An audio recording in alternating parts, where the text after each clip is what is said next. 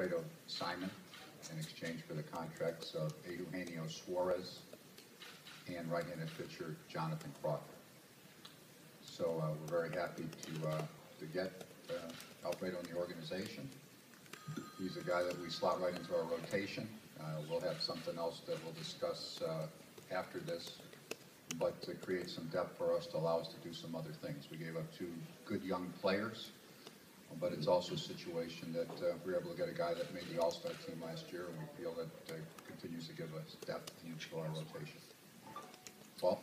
Thanks, David. Yeah, this was, for us, the Reds coming here to the winter meetings, one of our objectives was to try and clear some payroll space and also try and make the best deal we could in